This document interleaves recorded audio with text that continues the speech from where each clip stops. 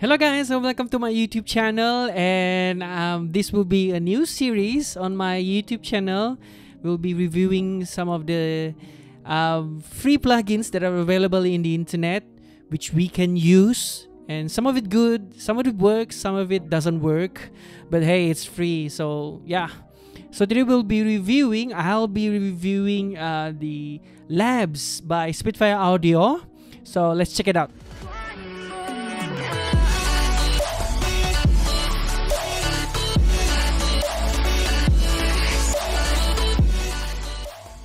So guys, you can just search it by clicking Labs. Just type Labs, free virtual instrument, which is this is the main page which you can the main page the main page you can download the plugins. And if you read here, this is the explanation, the info about this, and then you can but firstly you need to download the Spitfire Audio app in your computer. There's available for Mac and Windows, so you choose which one is compatible with your computer.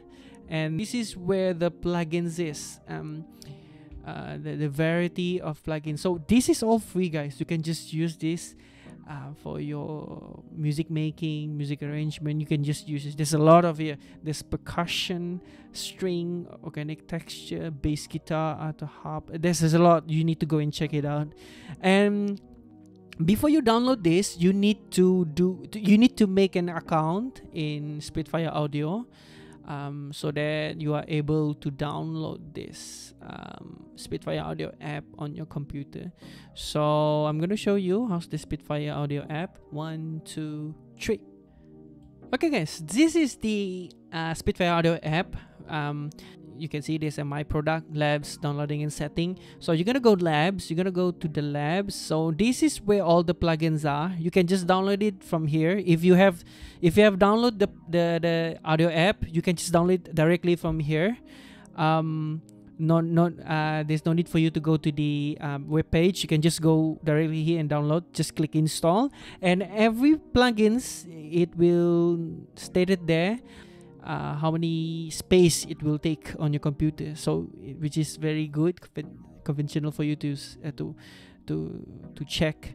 So you can just click install, and once it's installed, you can check the installing and downloading here. So the progress will be in here. So let's just go and check one. Let me see. Let's just click one. Okay, it will ask you to choose whether you want to put it in the download for the file or on your hard drive. So just click hard drive. So guys, so here's the downloading status.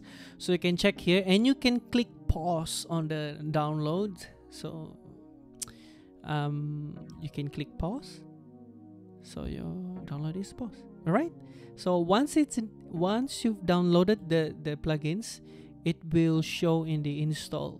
So you can check. This is my plugins that I've already installed, so you can just check it here. All right. Okay. Enough for this. So let's check the sound. How does it sound? All right. Let's check it out. So whatever DAW that you're using, I think you need to recognize the third-party plugins in your DAW. So each DAW is different way. So I think you can solve that. But for me, I've already done that part, so I'm just gonna open the track, which is here. It is already open, and then click an instrument, which is Lab Stereo, and it's done. Here it is. So this is the interface. This is what you see when you open. So this is where you operate everything inside here. So I'm gonna explain to you briefly on. What's happening here. So there's a master volume here, which you can control the volume.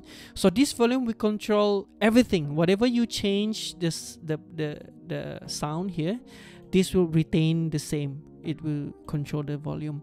But I always put it in just the 100 here, so I can control from the my track. But it's up to you, whichever you like, whichever you prefer. But for me, I prefer on the track.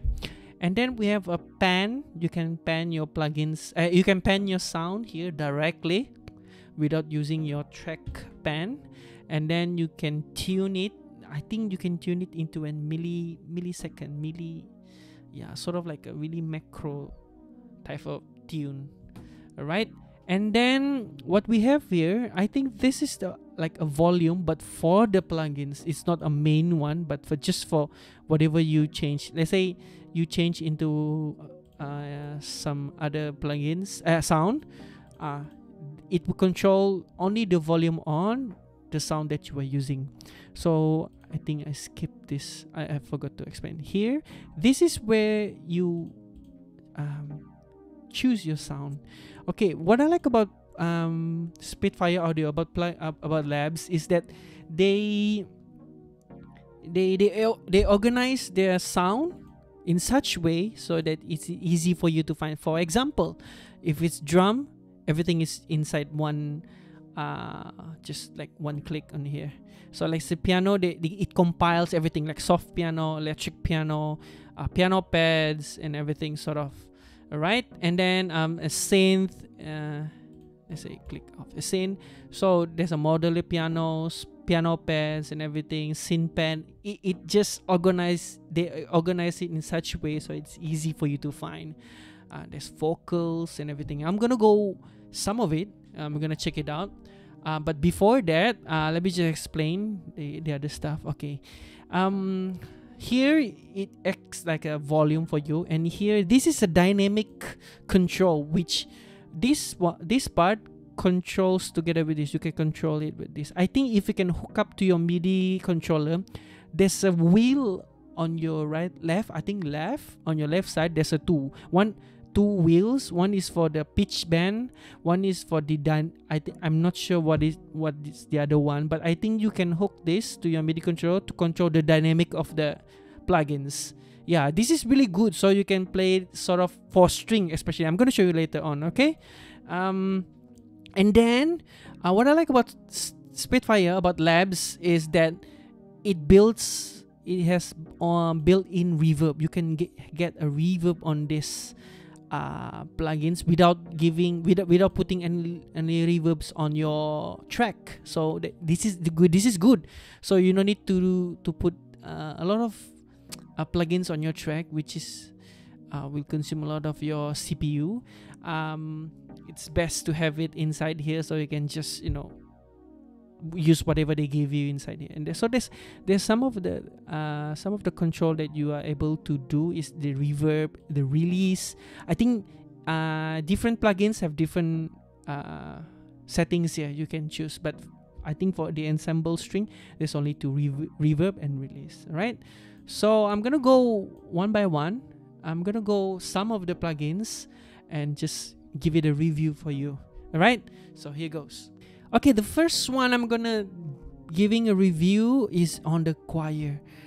This is one of my favorite plugins that I always use because it sounds like a real choir singing. So let me just show you. Sorry.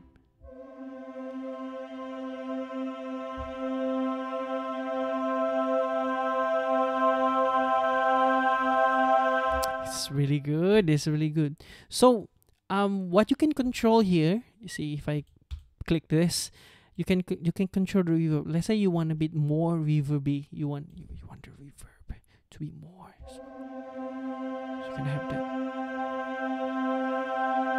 Yes. So remember just now I did talk about this wheel, the dynamic wheel, which you can control. So let's see, if I play it with this, it will have more dynamic on the sound, for example.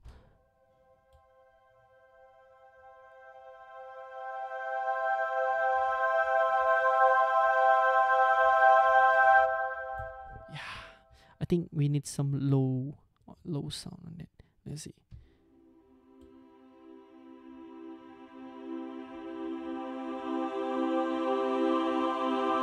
You can just cut immediately. Yeah, this is really interesting for me. Yeah, this is the choir. So let's go on to the next one. The string. The string is one of my favorite string from Labs, because really it sounds surreal. It is as if like there's a string player playing in your ears. Let's see. Let's go to the ensemble. Ensemble. Let's just click. You can just play. Yeah, and then if you want to go to the next sound, you can just click this arrow. This it will change.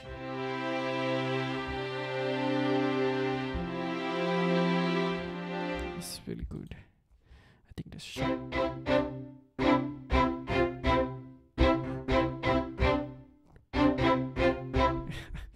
Yeah, and then this pizzicato. So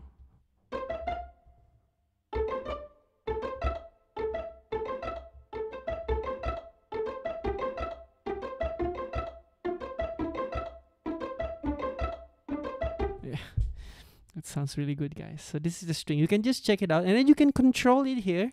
So to make it sound the way you want it. There's a lot. You can just go and explore. There's a lot. Okay, so the next one is the drum. Okay, I think there's only one plugin here. I think the other one is the percussion, but I think you can just use this for any of your project. Yeah.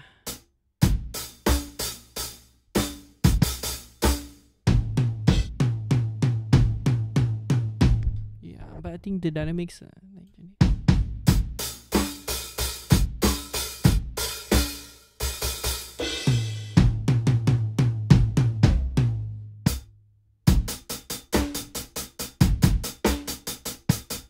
I think let's try putting some reverb on it. I think it should sound good a little bit. It's too much. So to say.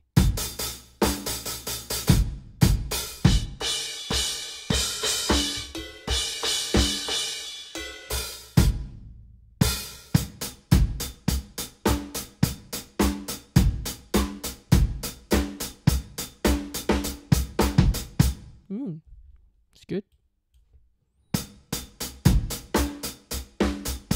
Yeah, you can just use this for you. Let's say you did a pattern and you want a different sound. You can use this, the drums. The pads. Okay, the next one will be a pad.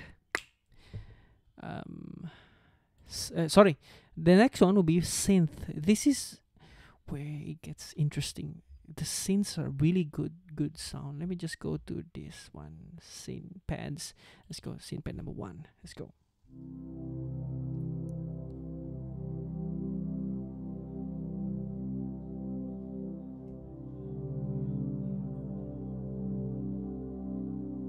It sound really good, guys. Next one, let's try number 2. Wow, this is more majestic. Ooh.